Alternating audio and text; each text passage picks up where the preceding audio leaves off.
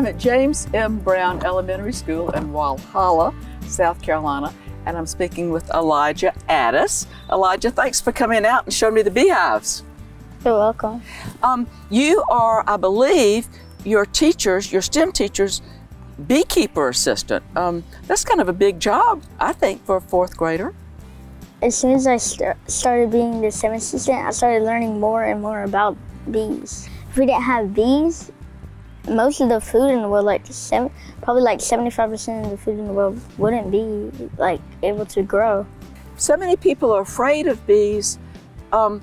What can we do to reassure them that bees aren't really after them? What bees are really trying to do is they're just trying to do their jobs, what they were made to do. And most of the time when people get stung, it's because they're messing with the bees. Ah. So if we give them courtesy, then they aren't really interested in us, because in order to make honey, what's the main thing that they need to do? Usually they need to go around to plants and stuff so they can collect pollen and bring it back to make their food, make their honey.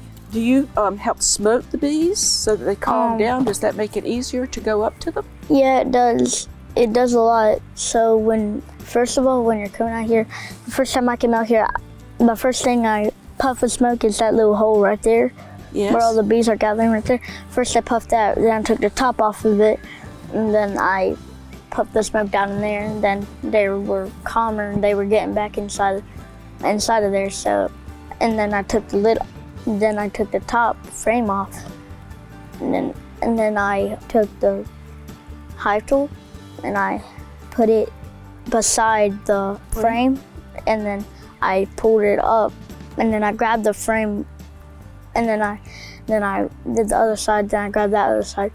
And then there's this little metal thing that holds the frames. Oh! So when I picked it up, I put it on the frame, and then when I did that, I could look down and get a better view of them. Do you have some phrases that you use to reassure people about being around the bees sometime? Make sure to be safe. Make sure to be ready, safe. and be brave. Be safe, be ready, and be brave. Well, I think I'm going to speak with your teacher, and then after that, I guess we're going to completely put on our suit and go over and look at the bees.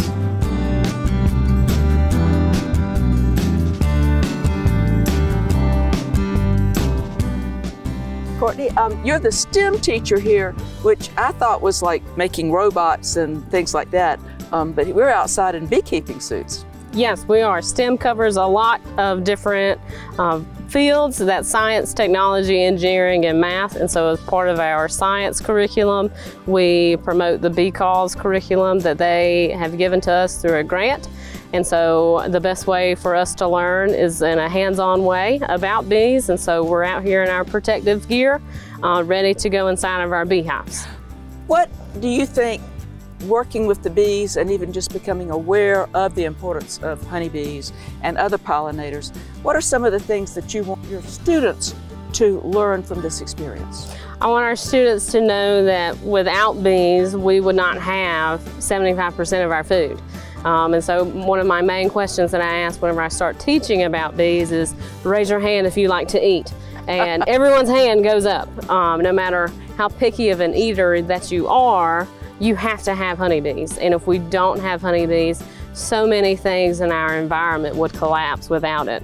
And so my main goal is for our students to know how essential something so small as a honeybee is to our environment.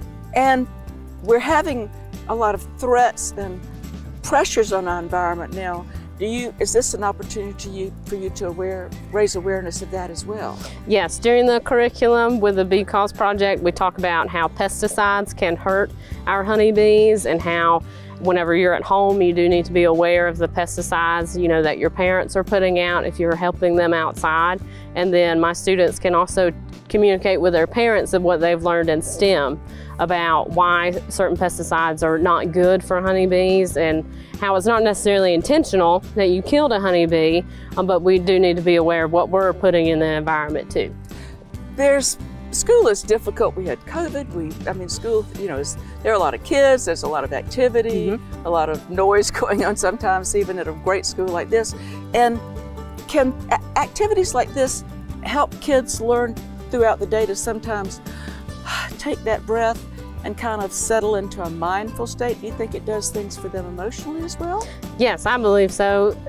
For me, being into a honeybee hive is very calming. The noise that you hear, the buzzing from their wings that you'll hear in just a couple minutes, to me it's soothing. And to me it just creates a calming effect, and it does for our student beekeepers as well. And then y'all share the honey with the community through some efforts that y'all do. So I imagine that the awareness of this, you think it's filtering into the community beyond just the students? Yes, absolutely. Our students designed our honeybee label that we placed on all of our honeybee jars during STEM class as a part of our technology design courses that we did. Then our whole school voted on their favorite, and then we were able to use that honeybee label on all of our honeybee jars that were given out to the public.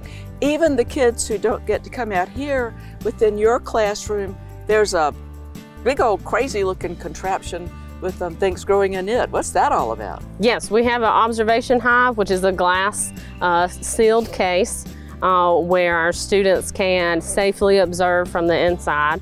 Right now we have 2 student beekeepers, one of which is here, and the 2 student beekeepers actually work in our 5 hives out here with me. And then the rest of our students are able to participate by seeing our honeybees. It's a whole colony of bees that are inside of the hallway. And I believe your next hope is that you may have a garden set up to attract pollinators. Yes, our goal is to create a space of wildflowers that are native to Oconee County, where our honeybees don't have to travel nearly as far as what they're doing right now.